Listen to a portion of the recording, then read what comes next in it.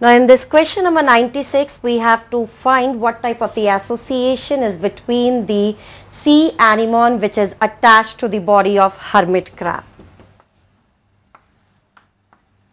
Now sea anemone, it is attached to the body of the hermit crab, due to which both the sea anemone and hermit crab, they are benefited. Now what benefit is there for the sea anemone? Now sea anemone is sedentary, so due to the attachment with the hermit crab, one, it can move. Yes, movement is there. Then the second one, availability of the food, availability of the resources for the sea anemone, that increases. Food availability will increase. Now what benefit is there to the hermit crab? Now sea anemone possess tentacles, and these tentacles, they have toxic chemicals. So it means hermit crab is protected from the attack of the predators due to this association, right? So between the sea anemone and hermit crab, there is positive relationship, but this relationship is not obligatory. It is not compulsory. So when the relationship is compulsory, you call it as symbiosis, you call it as mutualism. If it is not compulsory, either you call it as proto-cooperation or facultative symbiotic relationship. So what would be the right option here? The option which is given here is symbiosis. So it means between the sea anemone and hermit crab, there is facultative symbiotic relationship. Now how the rest of the options, they are wrong. Commensalism. Commensalism is an interaction which is positive zero type. Amensalism, this is a negative zero type of interaction. Parasitism, this is a positive negative type of interaction. So all these three, they are not included here because it is a positive facultative symbiotic relationship. It means for this question number 96, right option is answer number 1.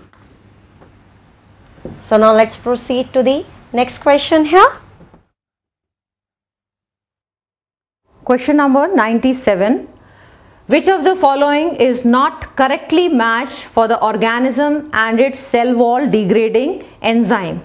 Now out of these 4 options, algal cells also have cellulose in their cell wall. So even their cell wall will be degraded by cellulase, not by methylase. So our answer is 2. The next question, that is question number 98. Now in this, the product of sexual reproduction generally generates. Now out of these 4 options, the best choice is new genetic combination leading to variation. So again our answer is 2. Let's move on to the next question, that is 99. Now in this question, we have to select that option which represent maximum number of species among global biodiversity. Now if we talk about the plants, first maximum biodiversity is for the angiosperm, that is flowering plants, followed by the fungi, then after the fungi algae, then mosses, ferns and allies, and then lichens. Now if we look at these 4 options, angiosperm is not there, so it means the maximum diversity after the angiosperm, that is for the fungi. So this is the best option for this question. After the fungi, then it is algae, then mosses, ferns and allies, and then lichens. It means for the question number 99, the right option is option number 2. In the case of the fungi, the diversity which is present, that is even more than 5 million.